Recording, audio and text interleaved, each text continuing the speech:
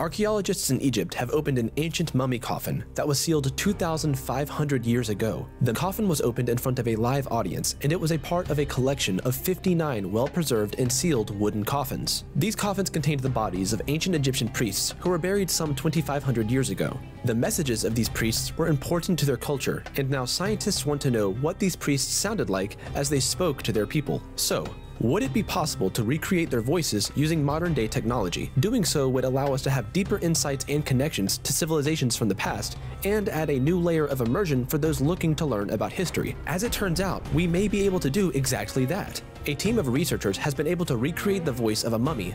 The mummified body belongs to Nesyamun. He was an Egyptian priest, incense bearer, and scribe at the Egyptian temple complex at Karnak in Thebes. He worked during the reign of the pharaoh Ramses XI, one of the most important leaders of ancient Egypt. Nesyamun is one of the most studied mummies in the world. The excellent mummification process of Nesyamun preserved his throat, trachea, and much of the soft tissues of his vocal tracts even nearly 3,000 years later. This has allowed the scientists to proceed with a voice reconstruction of Nesyamun and take all the needed measurements. Using medical scanners, they were able to build a 3D printed replica of his vocal tract. Then, they hooked it up to an electronic larynx. The sound they recreated was a single vowel sound, which is similar to the vowel you hear in the words bed or bad.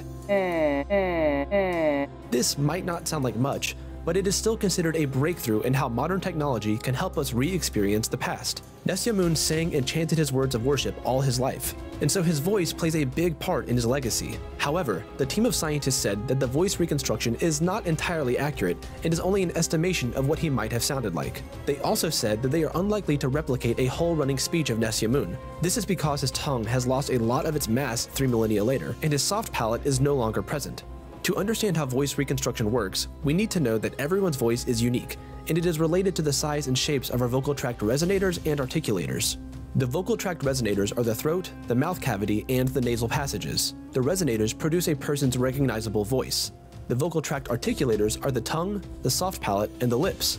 The articulators produce recognizable words.